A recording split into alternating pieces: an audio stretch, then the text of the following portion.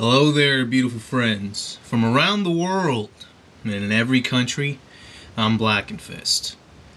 Now, I know I'm a little late to talk about this death battle. It already happened pretty much almost last week or a week ago. But even though I'm late, I still want to give my own thoughts on it. I was a little hesitant to make it, that's why I'm late. But regardless, these are my thoughts. Now, this is going to be mostly the things I disagreed with that video and its analysis.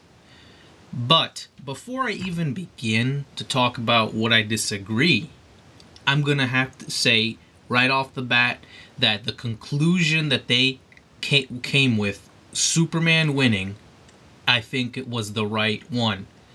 Even though I'm a Dragon Ball fan, and even though I do think that they had some problems with their statistics, I do think that they came to the right decision to have Superman win. But regardless, I'm a Dragon Ball fan, and I paid close attention to what they said about Goku, and I saw little holes in there. I'm pretty sure maybe a Superman fan who was as deep into Superman as I am to Dragon Ball might have found some flaws with the Superman analysis as well. But I don't know. I don't know much about Superman. Regardless, this is what I disagreed with. Now, the first thing that I absolutely disagreed with was the removal of power scaling. And this is an argument that's been used a lot. Now, I can understand with getting rid of power levels. Now, if you really think about it, power levels are only just a numeric, or at least a literal interpretation of power scaling. It's just a type of power scaling. Power levels is just a type of power scaling. If you don't want to use power levels, that's fine. But I don't agree with you getting rid of power scaling. And this is why. Now, in Dragon Ball, and I would say pretty numberable, pretty other shonen mangas, not just Dragon Ball, have power scaling as a running theme. In Dragon Ball, before power levels were introduced, power scaling was there, and after power levels were gone, power scaling was still there. What am I talking about? Power scaling is all that stuff where this character beats this character, so he becomes a bigger threat. The enemy from the last arc gets pushed aside to show how powerful a new villain is. This is a theme that runs throughout the entire Dragon Ball series, even before power levels were introduced and after. I can understand you not using power levels because you think they're unreliable. Well, that's fine, but you cannot get rid of the whole power scaling theme to Dragon Ball because that's a part of the series. It's been established that that's been a part of the series, that lesser feats by lesser characters do and can be done by higher feats. That's just Dragon Ball logic there. That's been shown in the series. However, I do understand that power scaling has been taken to a huge over exaggeration, and I understand that you didn't want to do that, obviously, because some people take power scaling to ridiculous levels, okay, to just pump up the characters that they want to pump up. However, completely removing power scaling, I think, is not the right way to go with that. You have to use it in terms of the context of the show or the manga. That's how you use power scaling. I understand that they didn't want to use it because they thought it was just pumping up characters that I guess fans wanted to see more powerful, but I do think that was the wrong way to go, because even though power scaling was being used that way, it was being pumped up to ridiculous levels. You still can't remove the power scaling out of Dragon Ball. It's in there. But regardless of that, let's go to the other feats. Now, the other feats that I definitely disagreed with was the statistics they gave with Goku. Now, the one thing I definitely disagreed with was the biggest statistic that they disagreed with is when they calculated Goku's ki output. Now, the way they calculated Goku's ki output, I think that this was very lazy of them. Very, very lazy. They essentially just said durability equals Goku's ki output. And their reasoning was behind this is that the ki every time Goku uses ki, unless he doesn't want to, it has some force against him.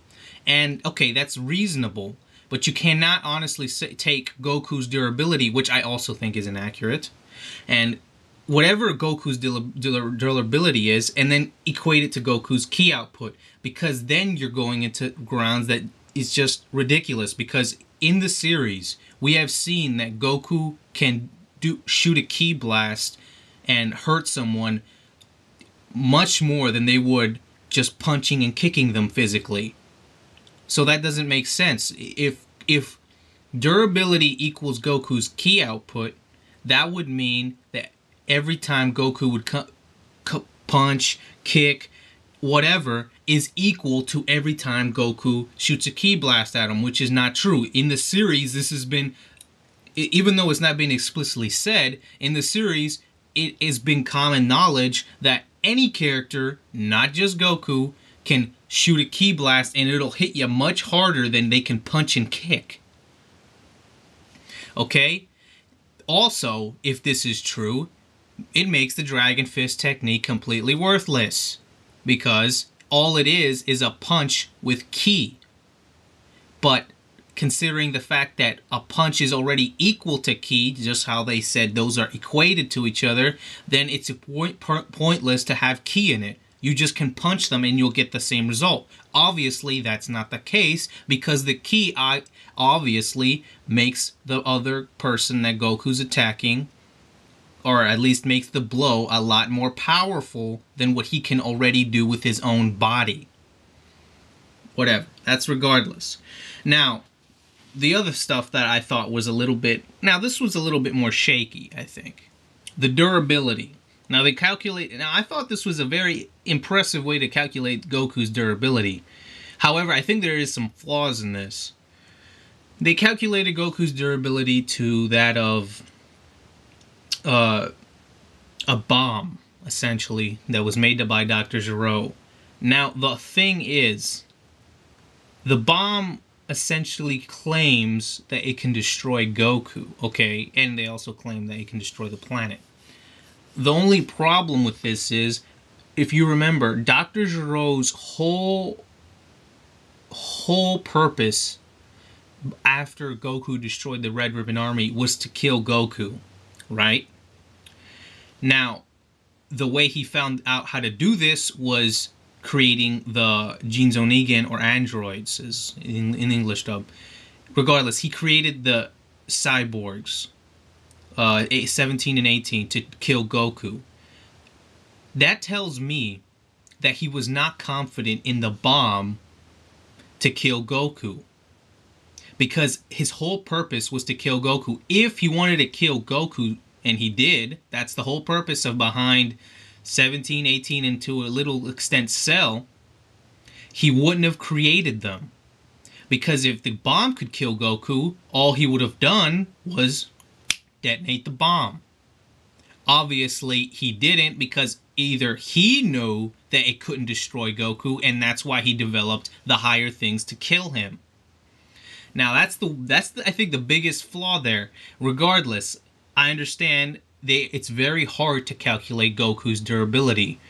I think that even though it's a lot more vague, the explosion that Cell gave off when he destroyed King Kai's planet and King Kai himself, that explosion was definitive proof of how much Goku can handle, because he actually died in that explosion.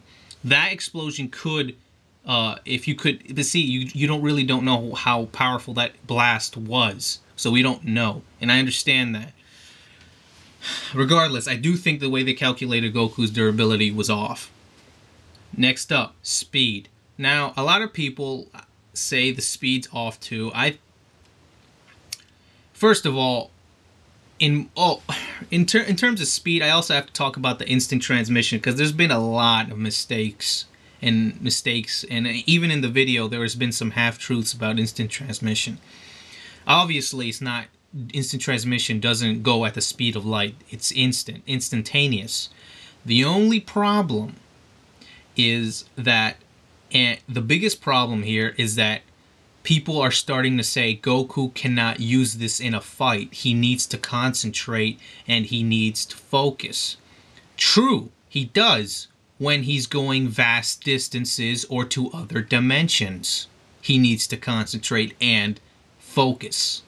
But when he is up close, and it's been shown in the manga and the show that he can use instant transmission in the middle of a fight, okay? The most famous version, and no, he does not need to put his hands up like this. He can do it without it. He only puts his hands like this when he's concentrating and focusing to go to a very far away place or another dimension.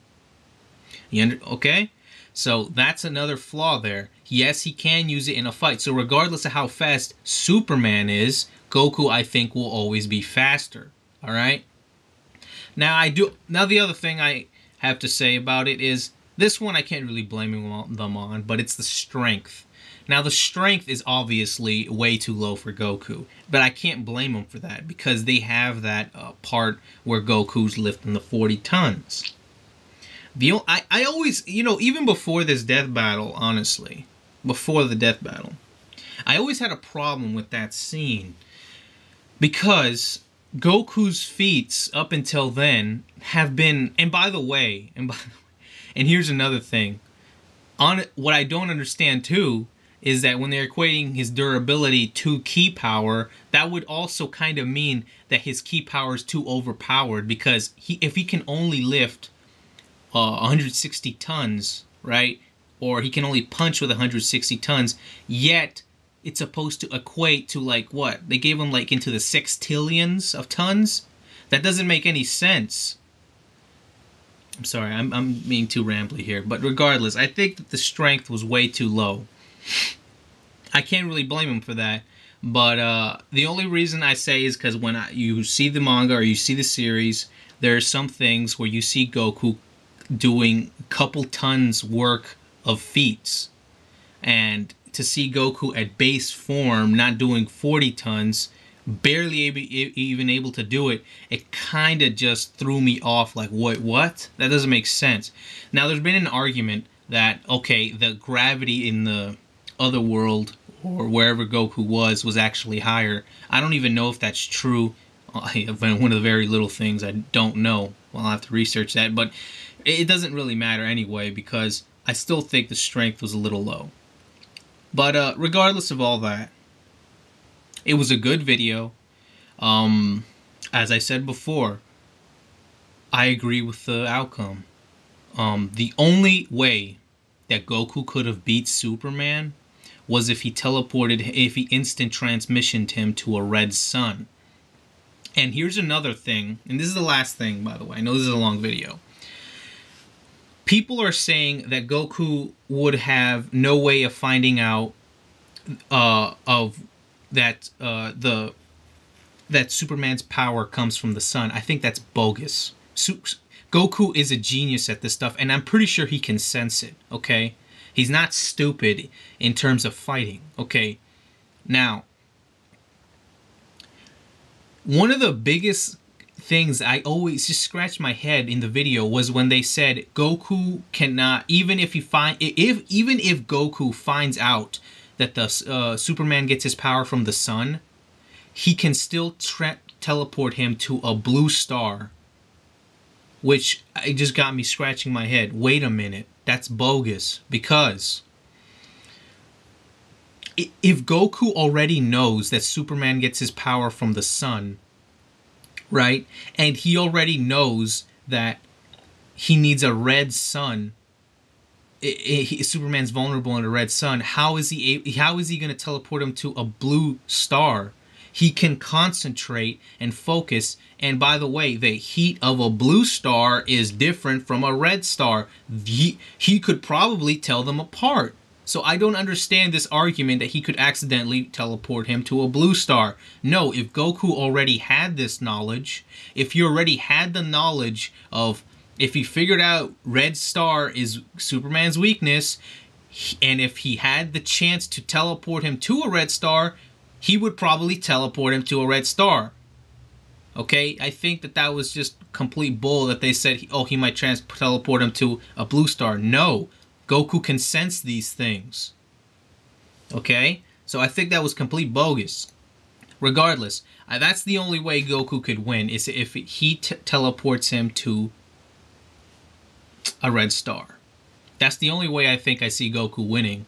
But regardless of any of this, it was a great video. I think that even though they kind of had some missteps, overall they did a great job researching this. Even though I kind of disagreed with them, it doesn't. Even if I disagreed with them, I admire their attempt, because they did do some really cool things and some really creative things to try to calculate Goku.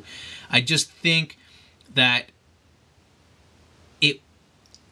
it was an admirable attempt. I just don't think it was right. All right, I just don't think it was right. But regardless, they still came to the right conclusion. All right, I still, in a fair fight, Superman would win. The only way Goku would be able to win is if he teleports him to a red star. All right, I've been talking for too long. All right, guys, and this video is getting way too long. All right, I hope you enjoyed this, and I hope it wasn't too rambly. I know I mumbled blah blah blah too much, but I'm Blackenfist, and I'm out, man.